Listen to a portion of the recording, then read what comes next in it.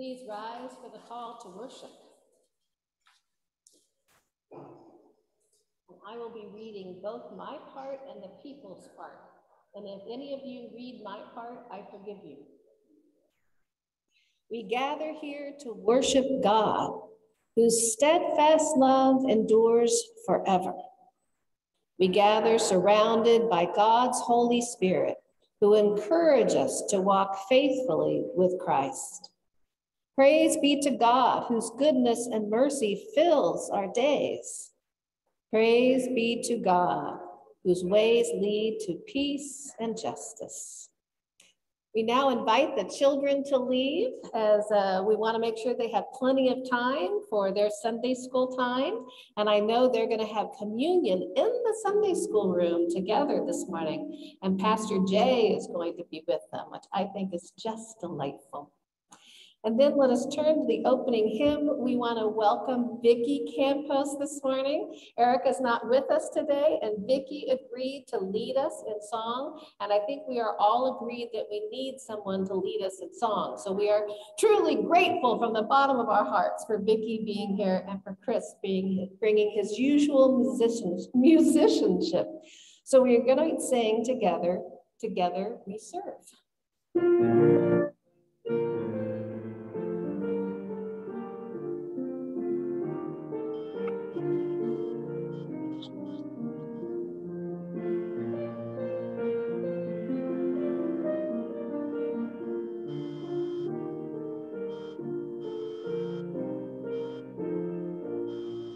Together we serve, united by love, inviting God's world to the glorious face. We work and we pray through sorrow and joy, extending your love to the lost and the least.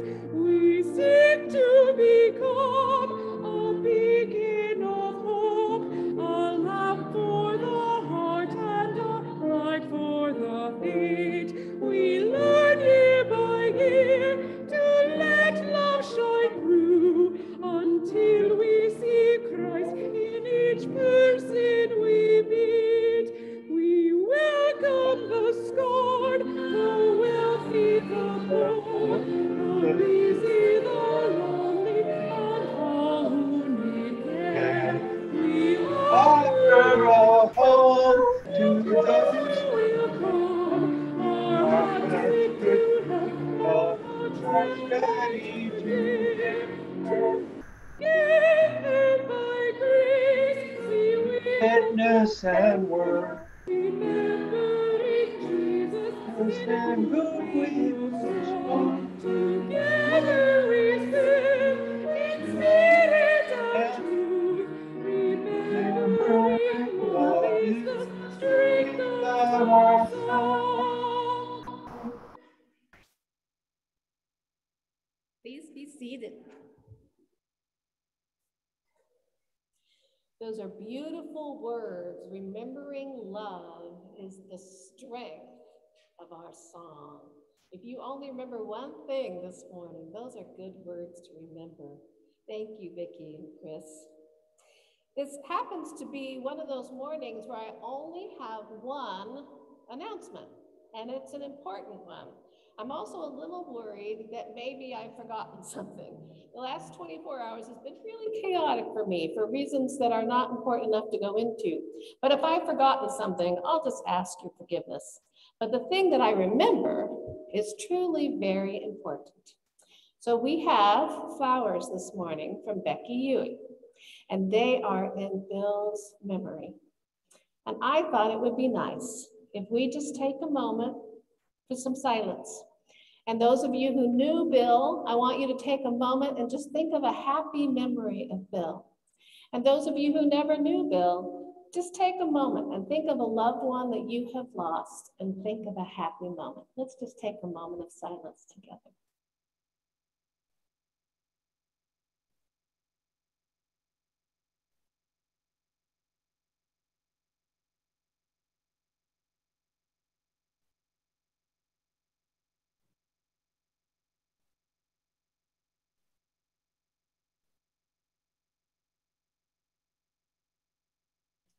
Thanks be to God. I have a mission spotlight or mission moment this morning, and I decided just to share something. Sometimes we ask ourselves, what can we possibly do to make a difference?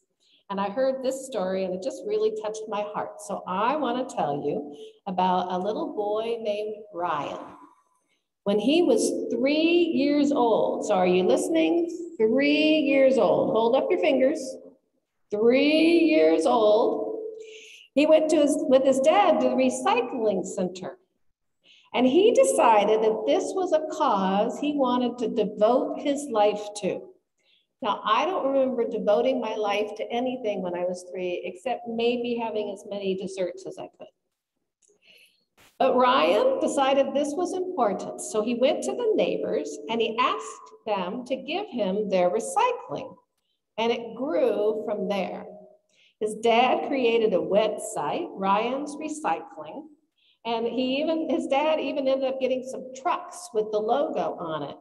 When Ryan goes to the beach and he finds trash and abandoned toys, he thinks beach cleanup. He picked up 2 buckets of trash in one visit, and he found sand toys that he then donated so they could be given away. He's now 12 years old, and he has recycled 1.4 million cans and bottles, more than 150,000 pounds. Now there's days I ask myself, what can I possibly do? And if you ever have that moment, just think of Ryan, who when he was very good, he decided he had a mission that he wanted to devote himself to, and he's already made a difference in the world. So that is a beautiful thing to remember. Let us turn now to our time of scripture, and Lori Milheiser is going to say it for us. Our scripture lesson today comes from the book of James, chapter 2, verses 1 through 10, and verses 14 through 17. My brothers and sisters, do you with your acts of favoritism really believe in our glorious Lord Jesus Christ? For if a person with gold rings and in fine clothes comes into your assembly, and if a poor person in dirty clothes also comes in, and if you take notice of the one wearing the fine clothes and say, have a seat here, please, while to the one who is poor you say, stand there or sit at my feet, have you not made distinctions among yourselves and become judges with evil thoughts? Listen, my beloved brothers and sisters, has not God chosen the poor in the world to be rich in faith and to be heirs of the kingdom that he has promised to those who love him? But if you have dishonored the poor, is it not the rich who oppress you? Is it not they who drag you into court? Is it not they who blaspheme the excellent name that was invoked over you? You do well if you really fulfill the royal law according to the scripture. You shall love your neighbor as yourself. But if you show partiality, you commit sin and are convicted by the law as transgressors. For whoever keeps the whole law but fails in one point has become accountable for all of it. What good is it, my brothers and sisters, if you say you have faith but do not have works? Can faith save you? If a brother or sister is naked and lacks daily food, and one of you says to them, go in peace, keep warm and eat your fill, and yet you do not supply their bodily needs, what is the good of that? So faith by itself, if it has no works, is dead. Thanks be to God.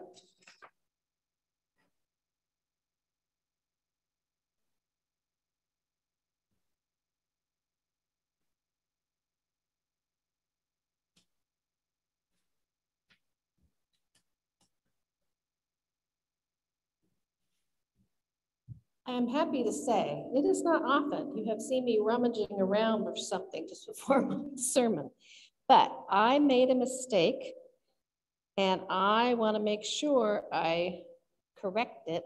And some of you know if there's last minute changes and I write it in, I forget to read it at the time I need to read it. So I'm writing it again so I don't forget. And I'm just asking your forgiveness. And if you can't forgive me, we'll talk later.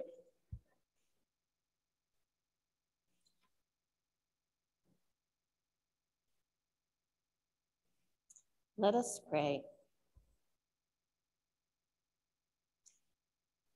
O Lord, may we remember that love and forgiveness is the strength of our song. May we hear these words of Scripture. May they inform us and inspire us. May we hear your voice. Amen. So as an appointed pastor who goes where I'm sent, and also as the daughter of a minister who also went where he was sent, I have been in a variety of churches and a variety of places over the years, in Southern California primarily. And I have had the privilege of having some famous people be part of my churches over the years. And few have been really active, most have just attended. But you know what happens when a celebrity comes into worship, right? Or can you imagine? There's a stir. Some people turn around and look. Some people want to, but they kind of look like that because they don't want anyone to know they're turning around and looking. And it's just a stir in the congregation. Andy Griffith, Heather Locklear, Ben Affleck are all celebrities who've attended churches I've served. Jennifer Garner is actually very active in her home church. And before COVID, the church would have refreshments after church. Remember that? And she would sign up for her turn.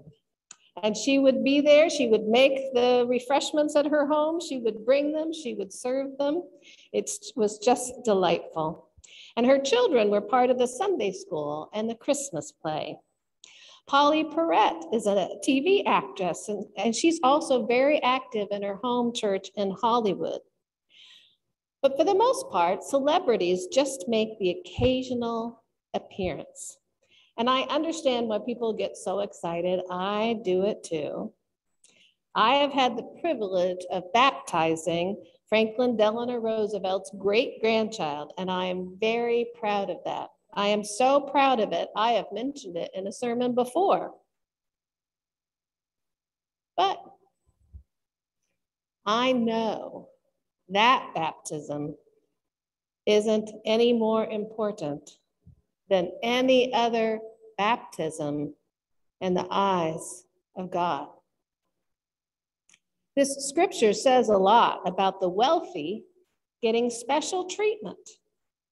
And that happens in our society too, right? If we were standing in a line waiting to get in somewhere and a celebrity showed up, would we be surprised if they were taken to the front of the line and ushered right in? No, we'd be more surprised if they got in the line behind us, right? We're used to people getting special treatment. Sometimes in churches, wealthy people have an above average presence. I am happy to say that in most of the churches I've served, the people who give the most didn't want anyone to know that they gave the most. Sometimes I've even had people think they give the most, but they don't know that there's someone else. But in some churches, it is kind of made obvious. In fact, in one church I served, the way to raise money was for one person to know what another person gave, and then they would give more just to match what that person gave. It was a bit competitive if you didn't pick up on that. And sometimes people give money to the church as a way to have power in the church. Years ago, I preached a sermon that someone disagreed with. I know that's shocking, but it just does happen every decade or so. And sometimes when someone, in fact, most of the time, if someone disagrees with me, we just have a nice conversation about it. Occasionally, I've been yelled at. But one time in particular, a wealthy church member knew that at the church at that church, I looked at what was given every Sunday. And the reason was that particular church would get confused about where the special gifts were supposed to go. So they knew that I kept track of those special gifts to make sure that it got to the right place. It all started with an UMCOR number that got sent in wrong. So one particular Sunday, there was a very large gift given to an organization that I didn't think very highly of. And I knew that that gift was given just so that I would know. And so that the church, if the church is given money that needs to go somewhere, it has to go to the place to which it's given. So that was one way for that person to make a point without saying a word. Sometimes money can be a carrot and sometimes it can be a stick. Our scripture passage refers to people with gold rings and fine clothes and the special attention they might get. And it then says, if you take notice of the one wearing the fine clothes and say, have a seat here, please, while to the one who is poor, you say, stand there or sit at my feet.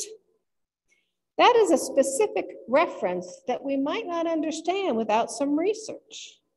It's actually referring to what happened in court in those days. The wealthy got to sit on raised benches. The poor sometimes got no bench at all. There was a custom in those days when wealthy people pulled into court people that had very little because they knew they could use the court to take what they wanted.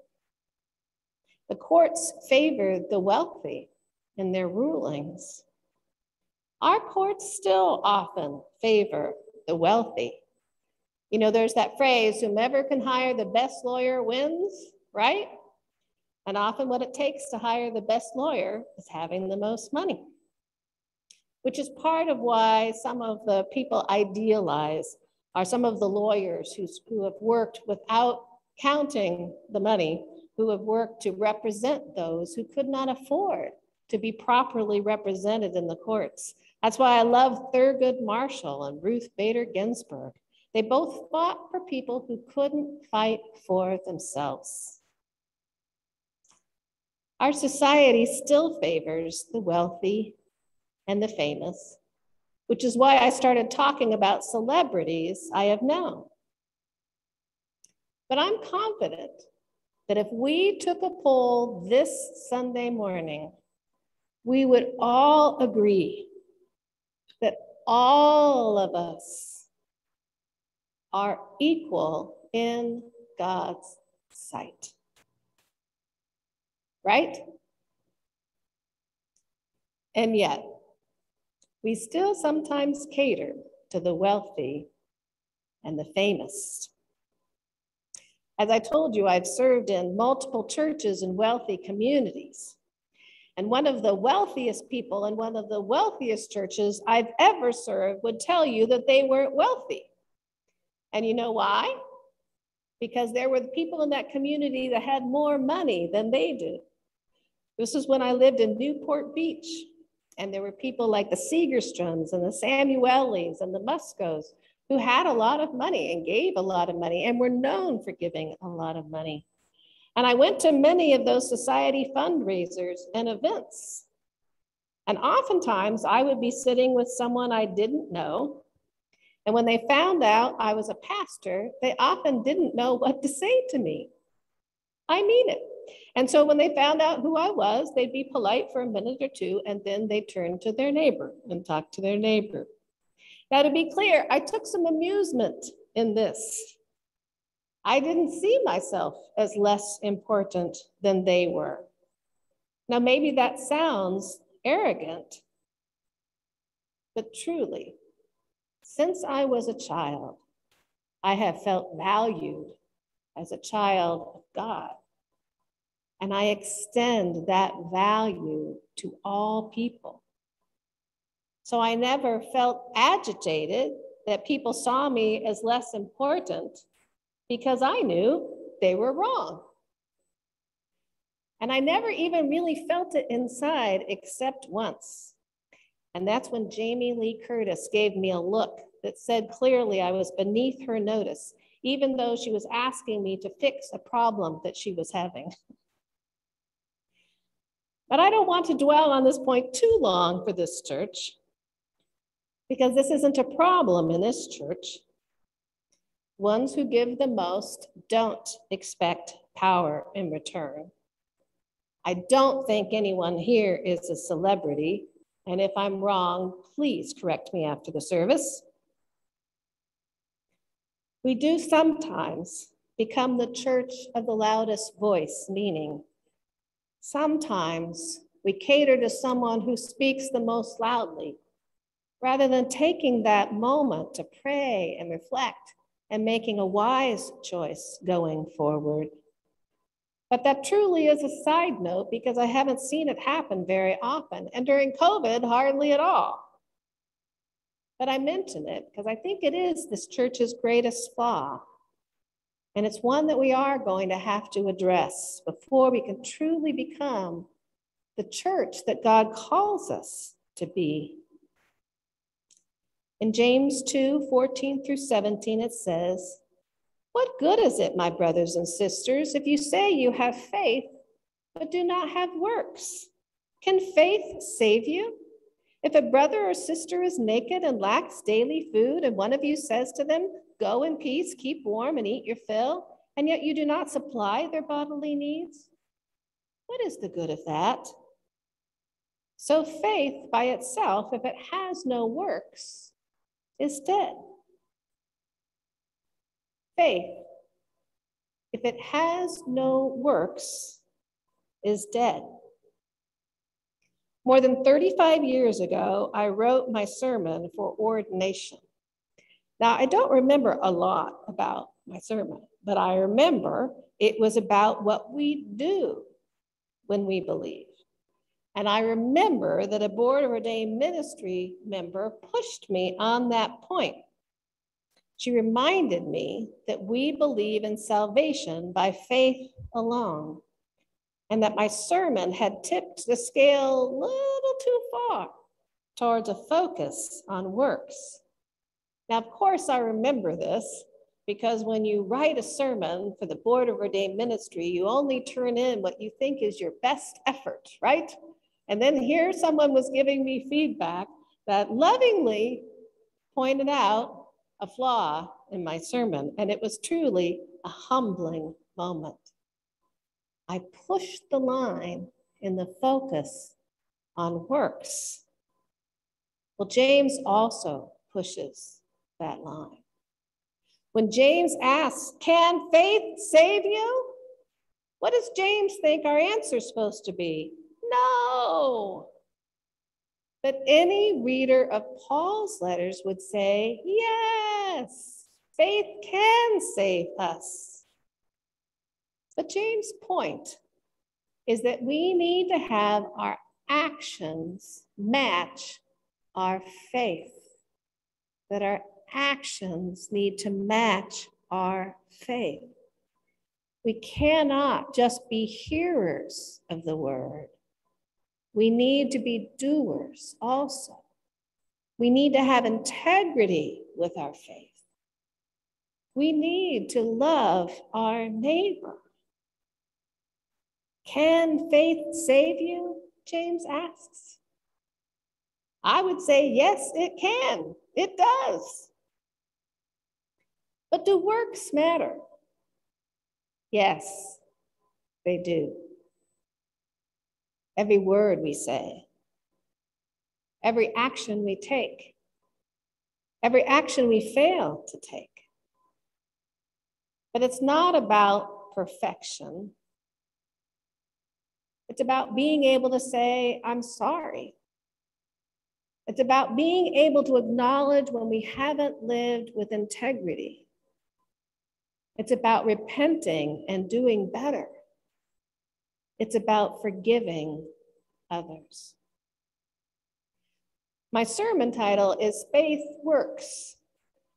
When I wrote it, I was thinking about the dichotomy of faith and works. But I realized as I was writing this sermon that it has a different meaning. Faith works. It really does.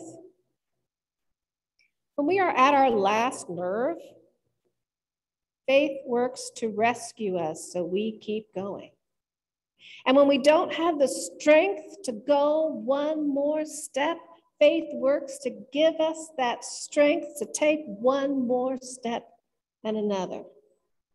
And when we're so angry with someone that we never want to talk to them again, let alone use the word forgiveness, if we even just take a moment and pray about it. And yes, sometimes it takes several moments, long moments, to pray about it.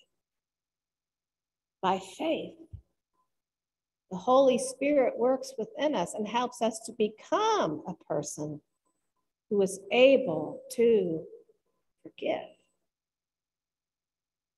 It's not about perfection. It's about being able to repent and do better. It's about forgiving others.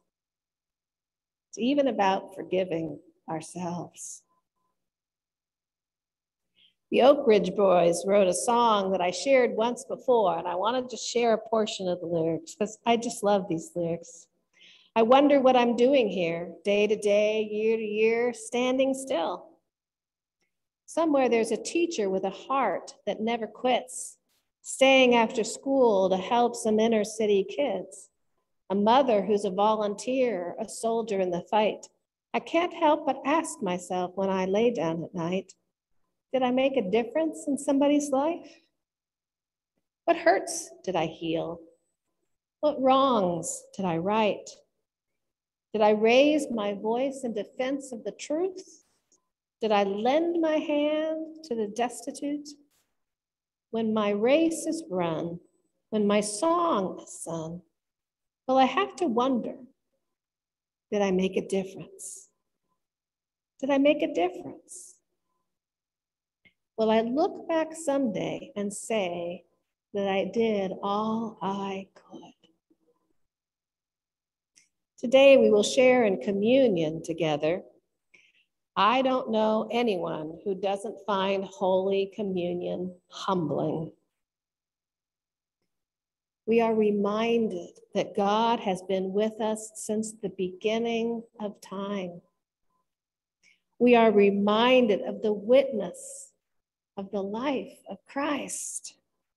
We are reminded that Christ died on the cross for us, for all of us. We are reminded that there is nothing else we need to do in order to receive this gift except to be people of faith. People who love Jesus with our heart and soul, however imperfectly, we are able to do that. And yet, if we don't show that love, if we don't show our gratitude by loving our neighbor and striving to make a difference in this world, then maybe our faith is a rootless thing. And we know that anything without roots dies. So may we be people of faith and people of works. And may we remember what I was reminded of this week. Faith works. Let us pray. Oh Lord, sometimes we think we are unimportant. Please remind us how very important we are in your eyes. Sometimes we think someone else is not important. Please remind us how important they are in your sight. Lord, sometimes in our relationships, we say words we regret. Help us to acknowledge our wrongdoing and ask forgiveness and restore that relationship. Sometimes, Lord, we fail to be the people you call us to be. May you help us see those moments, acknowledge those moments, repent and turn around and try again to be the people you have called us to be. And above all else, we give thanks, O Lord, for your everlasting love, your unconditional love, and that you shower our lives with grace upon grace. Amen. So now, the note that I made to myself so I would not forget when my sermon was over, we have special music. And so Vicki is going to sing for us the song, Thy Word is a Lamp unto My Feet.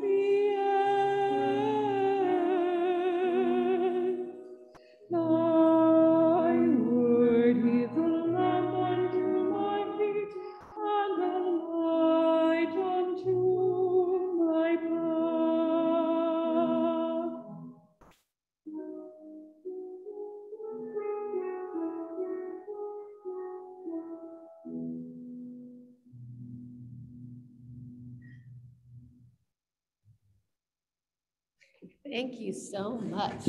I have loved that song since I was a teenager. And I think of it as a new song, but that was a while ago. We have some prayer requests this morning. I've been asked to lift up Ann Syria. She's just having a hard time, and so we need to keep her lifted up in our prayers. And then Dick Grossklass, he broke his leg, which we sent out in the church email, but he's still waiting for surgery, we believe. And we're not sure if he's still in Yuma or if he's come home. So there's a lot going on in that whole family, and so just prayers for them, prayers of love and support and healing. Linda had her surgery and it went well, and she's home and recovering. As you might guess, she's going to be out of the office while she's recovering. And so I also give thanks for those who are doing extra duty in the office. Ken had his surgery this week and he is doing well, so we're very glad about that. And then Lynn is going to have surgery this Wednesday to have a stent put in her carotid artery. So prayers for her and both of them, especially in this time of healing and recovery, and prayers that being together in their healing time will just improve that time of healing together.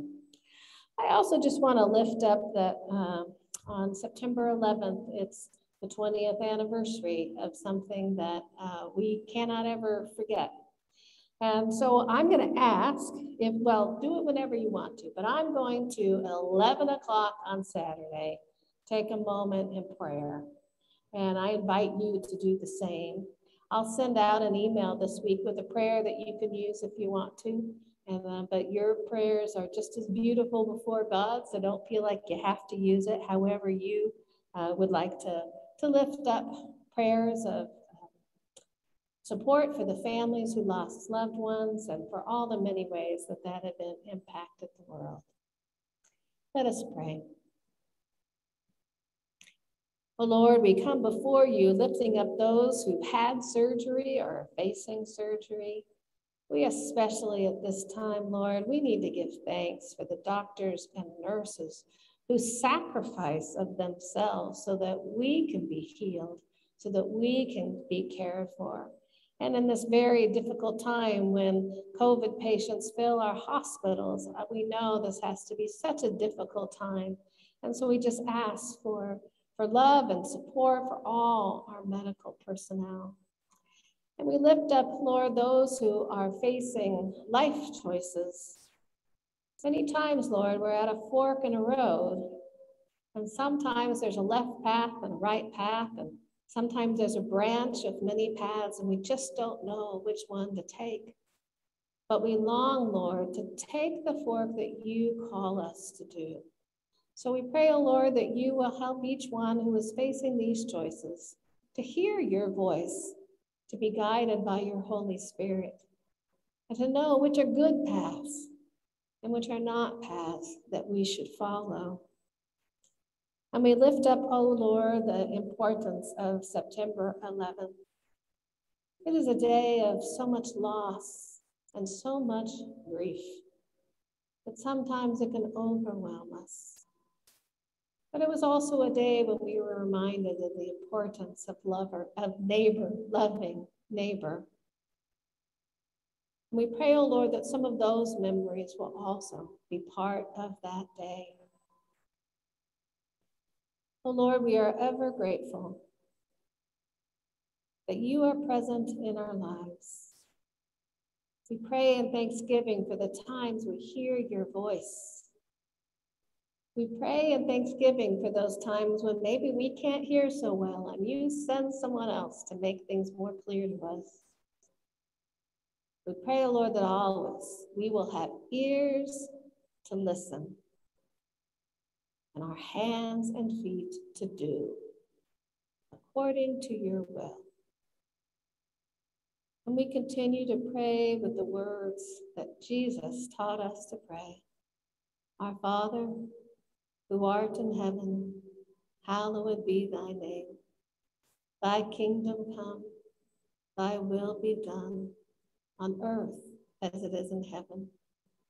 Give us this day our daily bread, and forgive us our trespasses, as we forgive those who trespass against us. And lead us not into temptation, but deliver us from evil. For thine is the kingdom, and the power, and the glory forever. Amen. One of my favorite communion hymns is In Remembrance. And so I thought to transition to this time when we share communion together, that we would sing this hymn. So please rise as you are able, and we'll sing In Remembrance.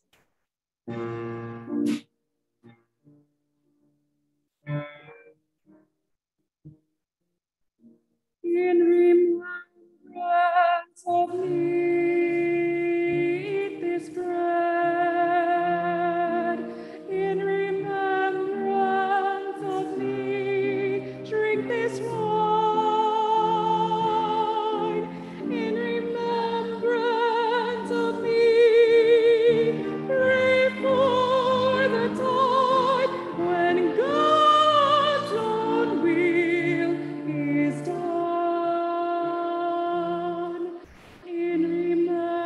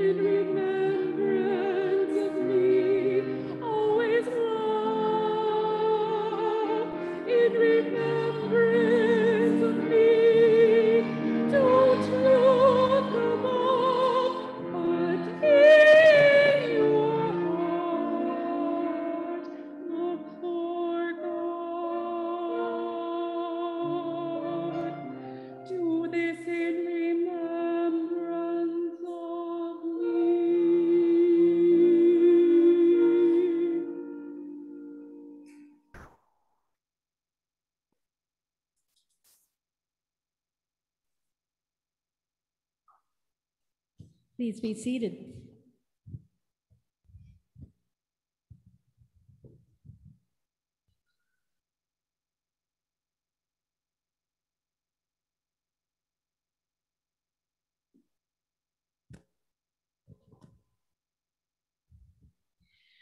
The Lord be with you. Lift up your hearts. Let us give thanks to the Lord our God. It is right and a good and joyful thing always and everywhere to give thanks to you, Almighty God, creator of heaven and earth. You formed us in your image and breathed into us the breath of life. When we turned away and our love failed, your love remained steadfast. You delivered us from captivity, made covenant to be our sovereign God, and spoke to us through your prophets, who looked for that day when justice shall flow down like waters and righteousness like an ever-flowing stream, when nation shall not lift up sword against nation, neither shall they learn war anymore. And so with your people on earth and all the company of heaven, we praise your name and join their unending hymn. Holy, holy, holy Lord, God of power and might. Heaven and earth are full of your glory. Hosanna in the highest. Blessed is he who comes in the name of the Lord. Hosanna in the highest. Holy are you, and blessed is your Son, Jesus Christ. Your Spirit anointed him to preach good news to the poor, to proclaim release to the captives and recovering of sight to the blind, to set at liberty those who are oppressed, and to announce that the time had come when you would save your people. He healed the sick, fed the hungry, ate with sinners. By the baptism of his suffering, death, and resurrection, you gave birth to your church, delivered us from slavery to sin and death, and made with us a new covenant by water and the Spirit. At his ascension, you exalted him to sit and reign with you at your right hand. On the night in which he gave himself up for us, bread, gave thanks to you, broke the bread, gave it to his disciples, and said, "Take, eat. This is my body, which is given for you. Do this in remembrance of me." And when over, he took the cup, gave thanks to you, gave it to his disciples, and said, "Drink from this, all of you. This is my blood of the new covenant, poured out for you and for many for the forgiveness of sins. Do this as often as you drink it in remembrance of me." And so, in remembrance of these, your mighty acts in Jesus Christ, we offer ourselves in praise and thanksgiving as a holy and living sacrifice in union with Christ's offering for us as we proclaim the mystery of faith. Christ has died, Christ is risen, Christ will come again. Pour out your Holy Spirit on us gathered here and on these gifts of bread and the cup. May they be for us the body and blood of Christ, that we may be for the world the body of Christ, redeemed by his blood. By your Spirit, make us one with Christ, one with each other, and one in ministry to all the world, until Christ comes in final victory and we feast at his heavenly banquet. Through your Son, Jesus Christ, with the Holy Spirit and your holy church, all honor and glory is yours, Almighty God, now and forever. Amen.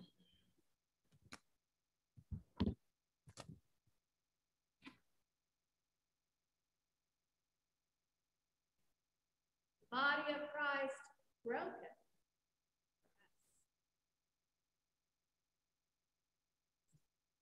The cup of salvation, which is a gift unto all of us.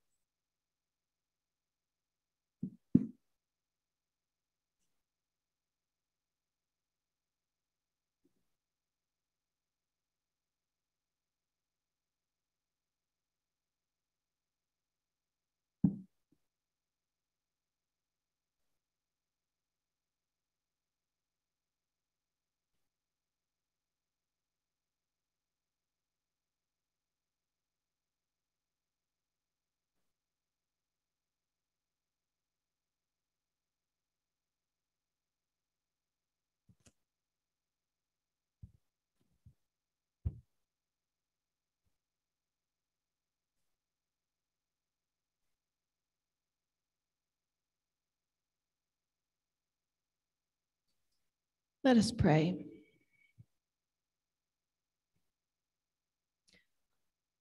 Oh Lord, we give thanks for these gifts, these common elements of bread and juice. They represent your love and your grace. May your love and your grace dwell within us. May your love and grace flow through us so that we reach out to all the world with your love in our hearts and souls, so that we can be inspired by the life of Christ, and that the Holy Spirit can dwell within us so that we can be a beacon of light and love and hope for all the world. Amen.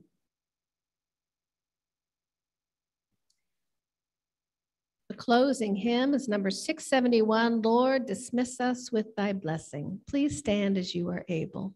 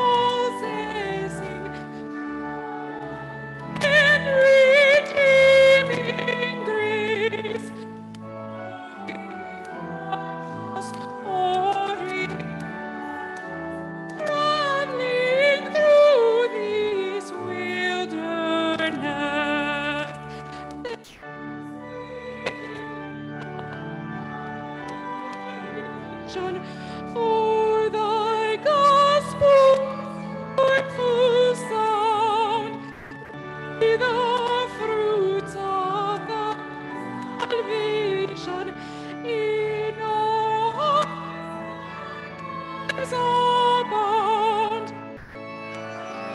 Faithful ever to the truth.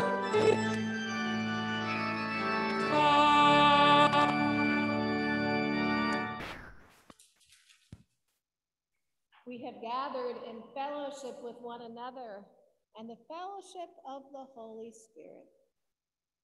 May we leave this place ready to be hearers of the word and doers also. Go in peace. Amen.